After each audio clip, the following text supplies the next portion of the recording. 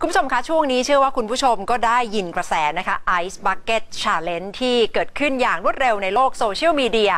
วันนี้ผู้อำนวยการไทยรัฐทีวีได้ท้าผู้อำนวยการของไทย PBS คุณสมชัยสุวรรณบันและก็ได้ปฏิบัติการราดน้ำเย็นหลังจากรับคำท้าภายในเวลา3 ชั่วโมงค่ะ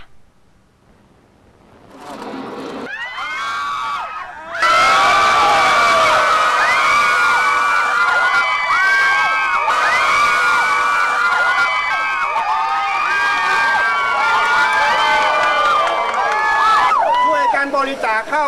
มูลนิธิกระจกเงานะครับช่วยคนหายซึ่งทำงานร่วมกับสถานีประชาชนตลอดมารับคำท้าเพื่อราดน้ำเย็นและบริจาคเงินให้กับองค์กรการกุศลต่างๆนะคะซึ่งแต่ละท่านเมื่อรับคำท้าแล้วก็จะต้องท้าคนอื่นๆต่อวันนี้3ท่านที่ผู้อำนวยการสมชัยท้าต่อก็คือผู้อำนวยการ Spring News คุณมาร์คเคนเอกอัครราชทูตอังกฤษประจำประเทศไทย